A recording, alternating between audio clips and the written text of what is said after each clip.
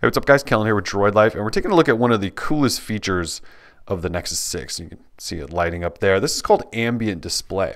Now, if you've used a Moto X from either last year or this year, you're familiar with how this works. So Motorola created this idea called Moto Display. It used to be called Active Display.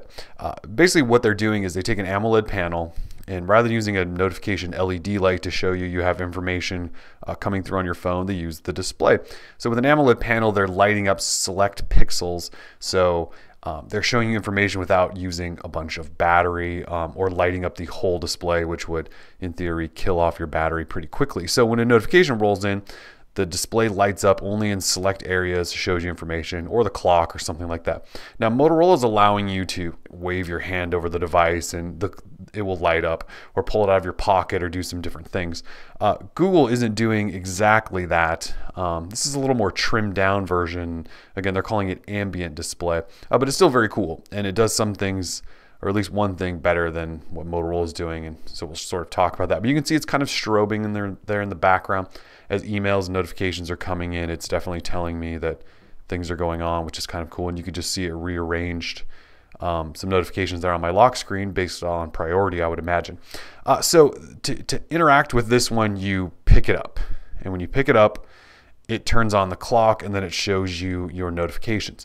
So Motorola's Moto Display acts as a clock, and then there's sort of a ring in the middle that shows you 3 notifications you can kind of swipe around. With Google's version of Ambient Display, basically all they're doing is turning your lock screen black and white. And so when you interact with it, it doesn't look any different than your normal lock screen. It's just black and white with some text on there. And I'll show you what I mean by that. When you start interacting with it, it immediately just turns on into color. It's very cool. So if we pick it up and I just touch this first one, you can see, I didn't mean to long press on that, but you can see that it immediately lit up into where I was. So I'm going to lock that, and we'll try to do this again. And it doesn't do this perfectly every time, but it's pretty good for the most part. So you can see I've got one here, and I can just kind of drag down, and it's like you're interacting with it even though it's in black and white.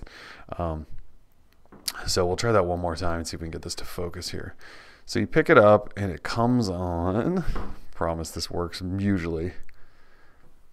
So you pick it up and it comes on, and I just kind of grab an item and start interacting with it. And so it goes from black and white to full color pretty quickly, and then you can interact with things from there. It's very cool. And so what I mean by what I like about this a little bit better, especially with Lollipop, is you interact with something and then it takes you into your full notification. Whereas with Moto's display, you kind of have a couple of swipe gestures, left, right, up, or down, and that's sort of what you're stuck with. But this, you kind of just touch something and it lights up, and you don't have to like lift your finger to touch again. You basically just touch it once and it lights up the whole display, and then takes you into sort of whatever you want to get into.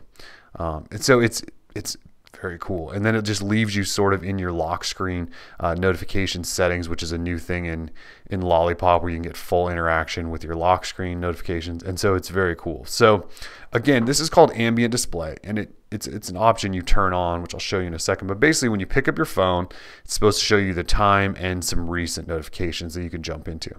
And so it's just cool how that whole thing works, where it lights up, and once you touch it, then it goes boom into full color, but there's no hiccup or misstep. You don't have to, touch it again to make the colors light up or get your response going. It's very cool. Google's done a really nice job with it. To access it, you're in Settings, Display, and then here is an option for Ambient Display, and you just toggle that off or on, and that's pretty much it. So more Nexus 6 stuff coming, but we just want to show you Ambient Display since it's a brand new feature in Lollipop that currently only works on the Nexus 6. More coming. We're Droid Life. Peace.